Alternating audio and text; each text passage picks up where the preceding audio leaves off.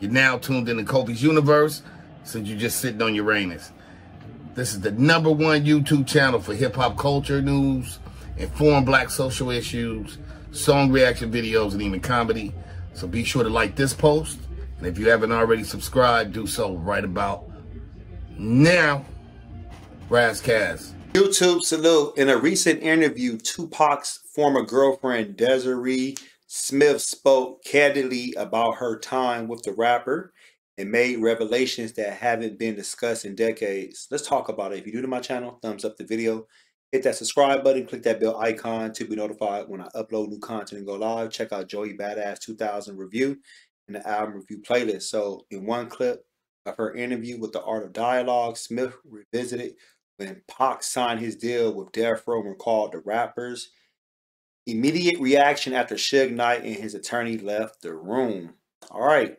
She said it was a little crazy because I don't mean this literally, but I guess once they left, he was excited, but he did make this comment where he was like, I just signed my soul to the devil. I was the only person that rocked with him when everybody else that had made money with, did business with, pretty much turned their back, she said. Jada tried to get some of the money, but she didn't have all the money to get him out of there. So it was his relief. However, Smith believed, that had circumstances been different, Pac would have gone that route. Although it seems that after he got out, they became good friends, she recalled, of Tupac and Knight.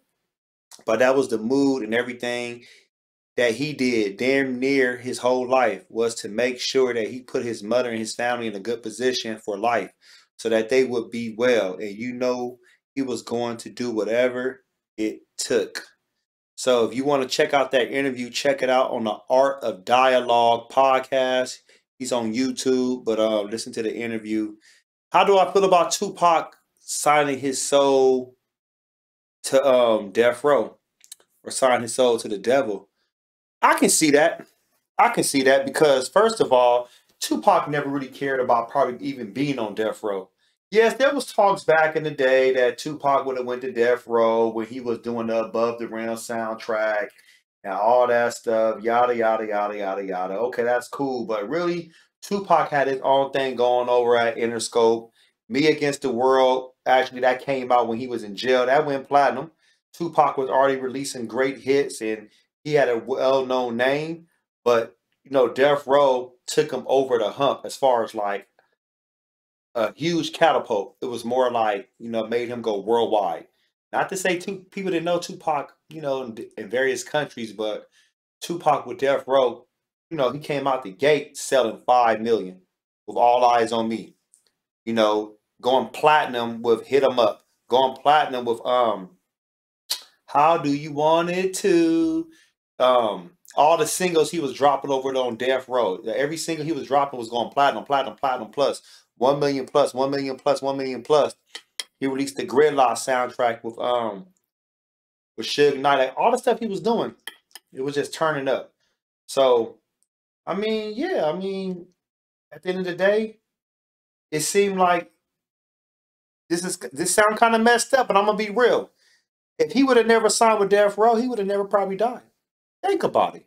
Yeah, Tupac was doing stuff, but he wasn't doing nothing crazy like that when he was with Suge Knight, as far as like firing on gang members and stuff. Nah, you know, Tupac still would have been Tupac, but you know, it's what if, like the Disney Plus show for Marvel. What if? But you know, can't do nothing now. Can't do nothing now. But you know, maybe him not being with Death Row, he would probably have never sold 5 million plus albums or went diamond, all that other stuff. But he would have been living. You know, that's what I'm looking at. I'm looking at that. And his ex-girlfriend knows him. She was intimate with him. So she knows a lot of what was going on. Somebody can sit here and say she clout chasing, but shit, she was sleeping with him. Y'all wasn't sleeping with that fool. You know, I'm just being real. Like, and I'm not calling him a fool like he's a fool. I'm just saying y'all wasn't sleeping with Pac. Y'all, I mean, the only people that would know him close like that would be his mom, you know, the Outlaws, you know, his cousin, Gaddafi, but he passed away, you know, so come on, man. People gonna say what they want to say, but I can take her word. You know, when you do sign your life over to a record deal, you know, to the major label, it is selling your soul to the devil, because it's all kind of things that come with that. Yeah, you might get publicity, you might, you know, get, you know, promoted and all this other stuff, but they have their perks too. It's pros and cons to everything in life. Post your comments below. Hope smash Black Panther the like button, subscribe to my channel. Click the bell icon to be notified when I upload new content and go live. If you want to support and donate to the channel, I have Patreon. Patreon.com/KofiUniverse. Venmo, Cash App, PayPal, Streamlabs. Everything's in the description. Until next time, salute.